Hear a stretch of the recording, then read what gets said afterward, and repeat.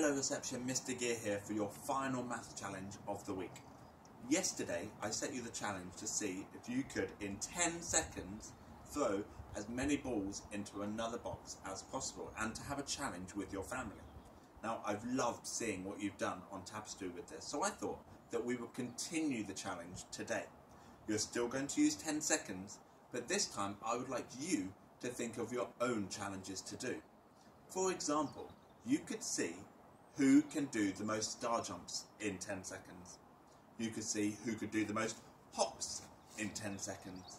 You could see who could throw a ball in the air and catch it the most in 10 seconds. It is completely up to you. But what I'd like you to continue to do is to write everybody's names out and to write down their scores so that you can tell me who got the most and who got the fewest.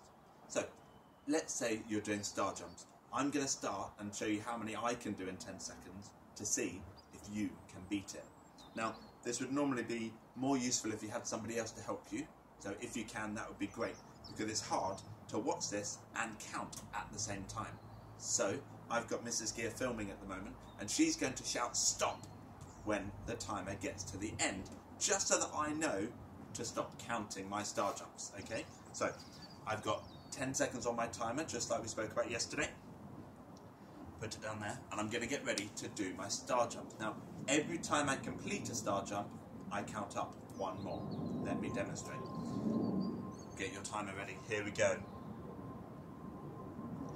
1, 2, 3, 4, 5, 6, 7, 8, 9, 10. Stop! 11.